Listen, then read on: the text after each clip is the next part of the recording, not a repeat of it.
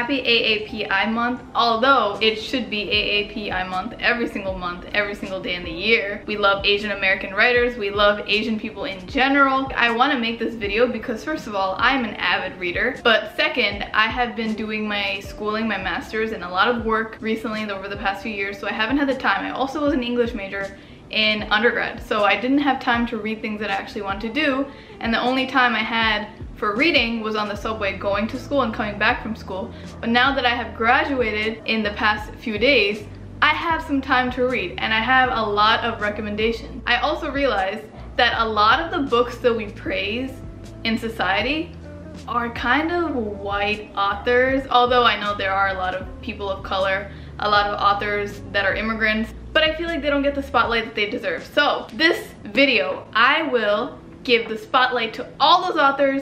These are exclusively, for the most part, my favorite immigrant authors, people of color writers. They deserve it all. So these are my top 8 books of the year, of my entire life.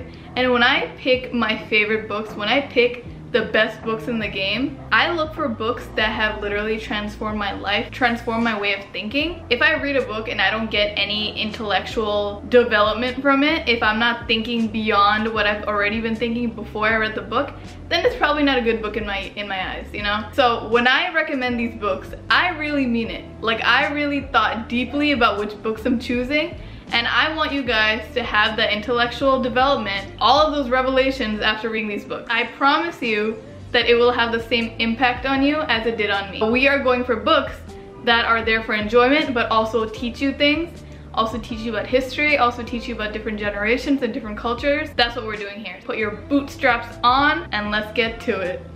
Before I put all these gems out there for free, make sure you like and subscribe and you follow me on my Instagram, LabyrinthAv, so that you can keep continuing to join in and you don't get all this entertainment and all these gems for free. All right, let's get started now. All right, the first book that we have is 1,000 Splendid Suns. And this book, let me tell you, I read this in 2020, I believe. It has changed my life and it has really broadened my thinking, and it really started my whole journey with finding books that are more related to my culture and more related to my experiences. This is amazing. I literally read all of Khaled Hosseini's writings after reading this book because I fell in love with his writing so quickly, and the way he talks in his books is just incredible, incredible. But essentially 1,000 Splendid Suns takes place in Afghanistan. It takes place during the traumatic war, and it also talks a lot about how women are silenced. You're going to see that that is a very common theme in a lot of the books that I read about women and how they are very silenced in their cultures and in the generation that they grew up in. One of the protagonists in the story, her name is Mariam. She gets married off at a very young age in an arranged marriage, and she isn't able to have kids. And in that generation and in that culture, you were supposed to try to bear sons because the sons are looked as, you know, higher than daughters. They're looked as the breadwinners of the family in the future. And so she isn't able to bear any kids, so her husband is always very mad at her and she goes through a lot of hardship and trauma.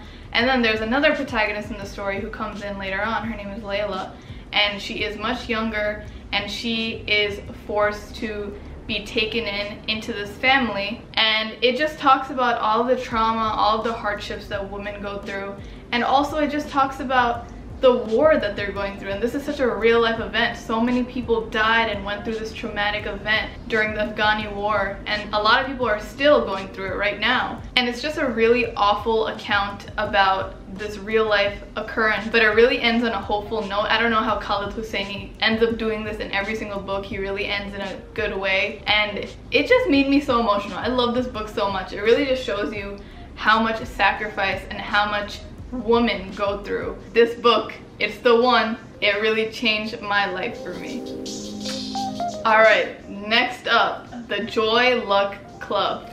Let me tell you about this book. I actually read this book recently in the past few months. You guys have probably heard about this book, me talking about it in my vlogs. Amy Tan also changed the game for me. So we have Khaled Hosseini here, who is top tier. Amy Tan is also a very close to number 1.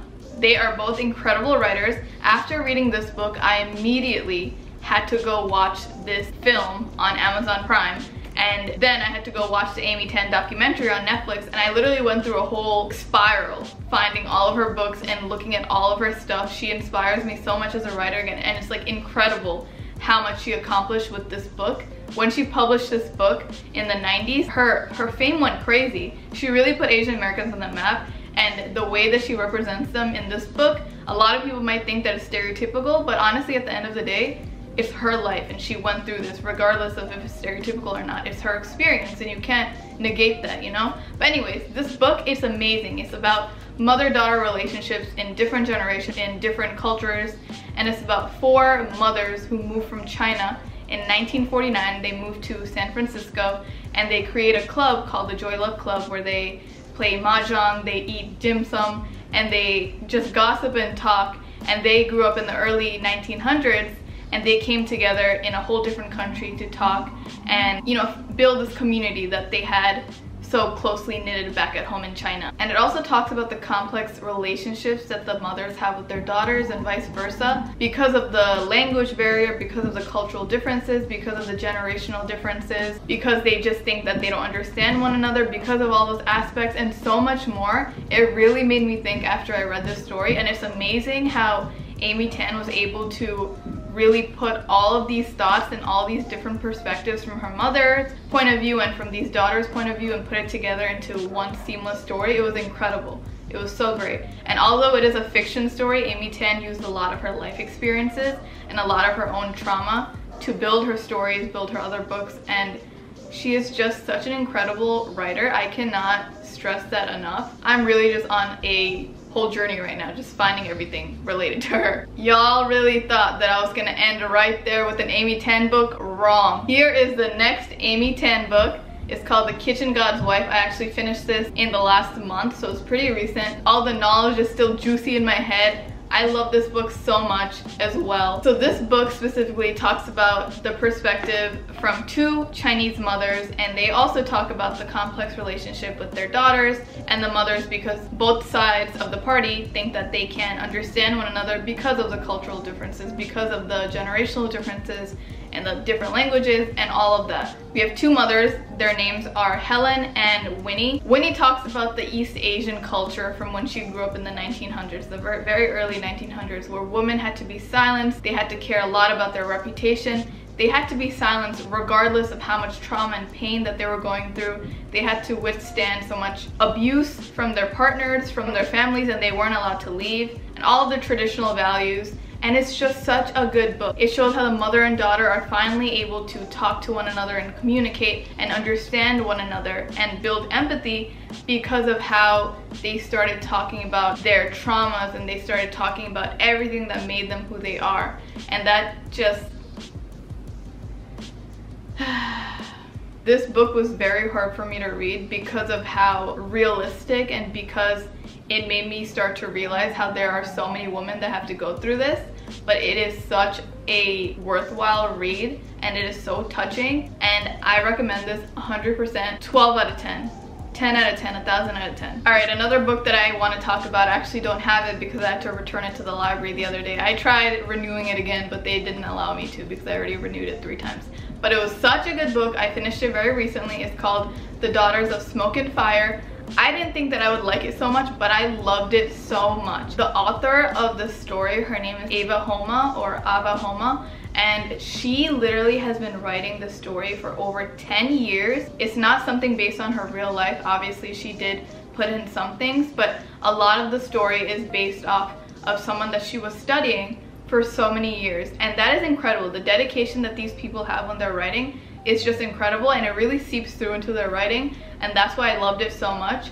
Her writing is very similar to Khaled Hosseini and that type of theme, and that's why I loved it so much. So much more relatable to me, especially when it's something that is about Asian Americans and about traumatic things like that, because that's how you know our people really dealt with that, and you can really resonate with things that you know that your family members or your ancestors dealt with. So this book is about the ethnocide in Kurdistan, and it's talking about all the assault and all of the trauma that these people had to go through when they were experiencing this war. And during this time of war, these women were again going through so much silencing. They had no right to speak up against the government.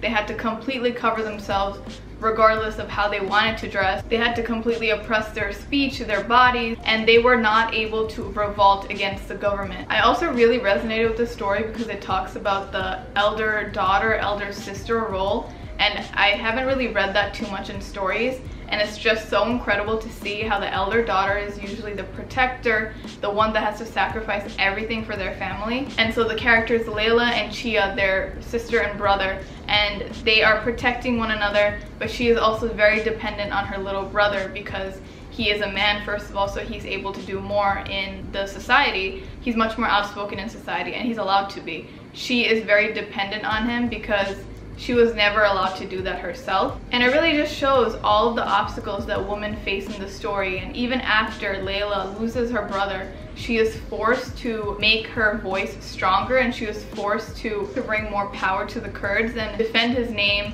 and bring justice to the Kurds. It's a beautiful woman empowerment story, and I'm so happy that I read this story because I'm going to read it so many more times, and it has probably changed my life so much for the better. You should definitely read it. Like, amazing. I wish I can give these authors a kiss, consensual, but they're so amazing. All right, the next book that I want to talk about is this book. It's called Headspun. It is a poetry book, and I'm not just mentioning this book because my boyfriend wrote it, but I'm mentioning this book because I've never read anything like this before in my life. I also have so much love for this book and so much love for my partner because he put his heart and soul into it. The illustrations he made are beautiful. He worked on it himself for over a year. He wrote everything himself, and it took so much out of him. And that's how you know, just like how Ava Homa did it. When you're working on it for years and you're putting so much of yourself in it, that's how you know it's emotional. That's how you know you can connect to people and it's realistic and it's really good. But Headspun by Mushu Munir, please get it on Amazon. It's amazing.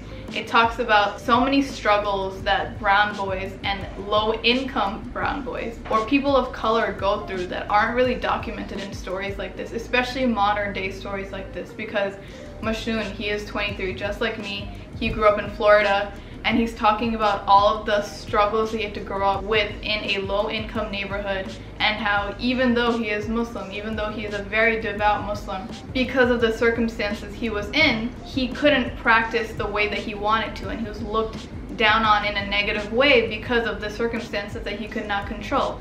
And he didn't do well in school because of these circumstances, you know, his parents fighting, or because of where he lived, because of his community. But even though at the end, that's what makes him him, you know? And the language he uses in this writing is just so beautiful. It's so well thought out. And I'm telling you right now, this man like really put everything into this story. It's on my coffee table for a reason. If you need a story about, you know, the complex relationships with mothers, how your mother is praying for your success, she's making dua, complex relationship with your father, who is such a big pillar in your life but isn't as present as you want him to be because he's constantly working, or he's not even in the picture, you know? This book is really for you. It's really amazing how he captures the Bangladeshi American modern day perspective, and I give him so much kudos, hats off, flowers to him, and the illustration is just amazing. Obviously, another book by Khaled Hosseini. You guys probably know this book. This book is what Khaled Hosseini is really known for. This is called The Kite Runner, and there's also a movie about this. I actually have to watch it because I just loved enforcing the book that I read with the movie just so I can compare and take notes. I'm so weird like that. The Kite Runner is such a beautiful book. It is about these two characters, again in Afghanistan, Amir and Hassan. They are two best friends. They grew up together. They're almost like brothers basically, but they are in different income brackets. You know, Hassan is much poorer and Amir is much richer. You know, their family works under Amir's family, and Amir is very jealous and a little bit hateful, honestly, because his father shows a lot more allegiance and talks about Hassan more as if Hassan is his son, you know? So he feels a little bit jealous because he feels like he's not getting any of the attention, and he feels like he's being constantly compared to the poor friend, you know, the poor brother. And it really just talks about how because of this hate, he betrays his friend at a time of need, a time that Hassan really needs it, betrays his friend, and eventually he moves away to America and he has a whole different life, forgetting about Hassan, forgetting about their friendship, but always remembering how he betrayed his friend. And then by the end of the story, it is such a touching story. It does end in a hopeful way, but there's so much sadness in between. You have to really read this because it shows all the friendship, it shows betrayal, it shows loyalty even when you think it's too late. And it just talks about how everything kind of comes full circle. All right, another book that I actually couldn't find at the library because I guess someone took it out. What the hell, why? I need it. But it's called A Burning, and the book talks about the corrupt politics in India and the censorship and how women are constantly silenced in India and in this culture. It talks about how women are constantly pushed down in society, and especially in this story, there's a character, or the protagonist of the story, her name is Jivan, and she is a poor Muslim woman, and she is wrongly accused of a terrorist attack in India, and she is pushed down constantly in the media. She is used as bait for other people to progress in society. The news reporter uses her story as bait and falsely accuses her even more instead of bringing her story to light and getting her out of jail. It talks about someone else in the story. Are you kidding me? Living in New York is constantly a music festival. And it talks about another character in the story who is looked down in society because of the way that they look, and they can potentially help Jivan come out of jail with their alibi, but they end up choosing something completely different so that they can also advance in their career and in their society. So it just shows how, because of this corrupt state in India, how everyone is just trying to use one another to gain some sort of success. It just really beautifully shows how the censorship and the corruption really just changes people's ideologies and their morals and everyone's way of thinking. Such a good book. Alright, the last book is called The Disappearing Act. This is not by an AAPI author. As far as I know, her name is Catherine Stedman, but I just had to include this in this video because I really love this book. I usually don't read too many mystery books, but this book, I literally could not stop reading it. This book is talking about a character, the protagonist. Her name is Mia. She is a British actress who comes to LA for an acting gig, and then when she's trying to leave, a person, her name is Emily, she goes missing, and Mia is the last person to see her. She has all these cryptic messages coming up to her house over the next few weeks and months, and it just prevents her from leaving because now she feels like she's connected to this mystery and this disappearance and this death even, and she's just so connected. The secrets just unravel, and it's such a good book. It really just kept me on the edge of my seat. I would not be recommending this to you in an AAPI immigrant books haul bookstore if I didn't genuinely love this book, but this book is so good. You have to read it. Ms. Stedman, you really did something with this one. Alright, so that is the end of my book review haul video. I hope you guys liked all of my recommendations. I know I get a lot of questions about what books I'm reading, and my audience on Instagram and TikTok especially really just love immigrant stories, but they haven't really had the exposure to immigrant authors. And just like what I said, they aren't really on the forefront like other authors. So I really just wanted to make this video to show you guys that there are a lot, and I am trying my best to really bring them forward a lot more. And you guys deserve to read books that are closely related to your experiences and to your stories.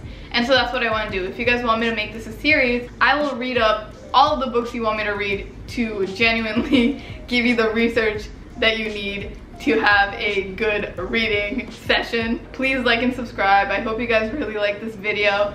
Please follow me on my social medias. It's Labyrinth Av on Instagram, TikTok, everywhere else. I also make art and apparel and all these different merchandise. As you can see, I have some art up here. You can buy it on labyrinthav.com. And I also have a podcast. So if you want to listen to some other South Asian experiences or just life experiences in general, you can listen to it here. It's called Difficult Dish. And I hope you guys like this video. I will see you guys in the next few days because I'm posting twice a week now, for now. And I will see you guys. I love you.